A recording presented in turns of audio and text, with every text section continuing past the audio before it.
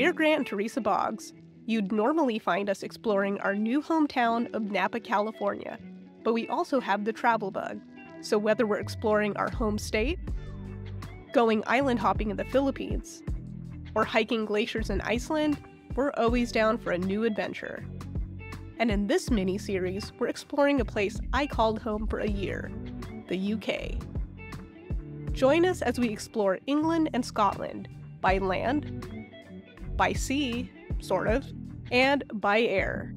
Along the way, we'll share our tips on how to make your UK vacation one you'll never forget. Let's do it! Welcome to London, England, one of my favorite cities in the world. And I'm not alone. More than 30 million people visit London each year. So when Grant and I planned our 2-week trip to the UK, we knew there was no better place to kick off our trip than the UK's largest city and capital, London. London is one of those cities that's so easy to explore without a car. In fact, it's probably easier to explore it without a car. So in this episode, we'll show you 5 things you can see in London in one day just by using the underground and by walking. Stop number 1 is Buckingham Palace, the official royal residence in London. For you Queen Charlotte or Bridgerton fans, this is Buckingham House.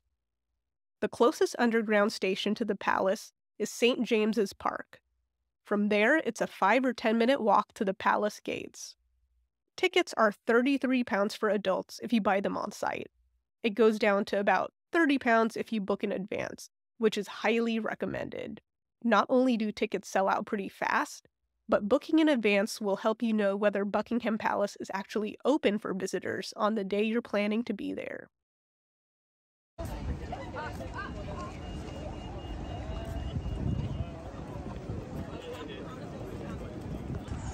Hey guys, check out these barricades that they've set up for the coronation. It's either we're early or maybe a couple weeks too late. I'll let you guys decide. Stop number 2 is Parliament Square.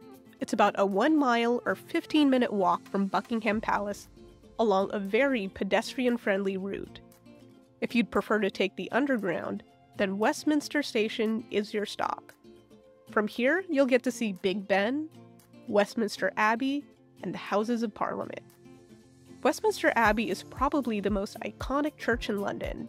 It's over 1,000 years old and is a UNESCO World Heritage Site. It's been Britain's coronation church since 1066. It was here that King Charles III and his wife were crowned in May.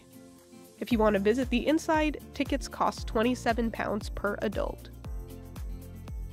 Across the street, Big Ben is currently closed for renovations, but you can still take a picture outside.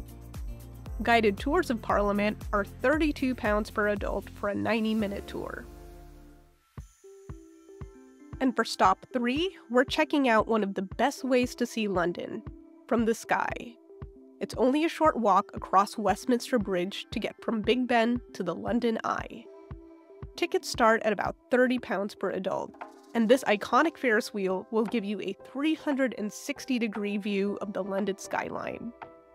The ride takes about 30 minutes, and each of the Ferris wheel's 32 capsules can hold about 25 people.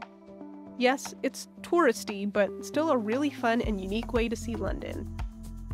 And just a heads up, so that you're not completely surprised when you get there, the wheel doesn't actually stop, so you have to hop on and off while the wheel is in motion. It's going super slow, so it's easy and safe, but it's still a lot of fun to watch other people nervously getting on board and off. Stop number 4 is Shakespeare's famous Globe Theatre. It's a really beautiful 1.2-mile walk along the Thames River, which will take you about 25 minutes or so from the London Eye.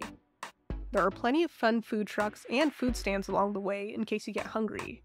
And if you're lucky like us, you'll catch the sidewalk book sale too. Now you might be wondering, is this the original Globe Theatre for which Shakespeare wrote his famous plays? Well, not exactly. The original theatre was built in 1599 and destroyed in a fire in 1613, before getting rebuilt and eventually demolished in 1644. So this building is a reconstruction of that original theatre, and it was finished in 1997. If you can, try to check out a production here. Tickets are only about £25 to £65 per adult. You can also get standing room only tickets starting at about £5. Not a bad deal. So in one day, we've shown you Buckingham Palace, Westminster Abbey, Parliament, Big Ben, the London Eye, and the Globe Theatre, all without needing a car. So stop number 5 is going to be a very welcome surprise. It's a pub. But it's not just any pub. We're taking you to the Anchor, established in 1616. The Anchor is less than half a mile from the Globe Theatre, so it was actually popular with Shakespearean actors back in the 17th century. It may be over 400 years old, but the Anchor is still the place to eat, drink, and be merry.